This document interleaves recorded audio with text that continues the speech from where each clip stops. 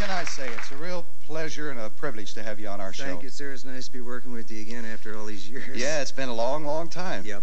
You know, a lot of the folks know you as a great singer, great songwriter, fine instrumentalist. Well, you know.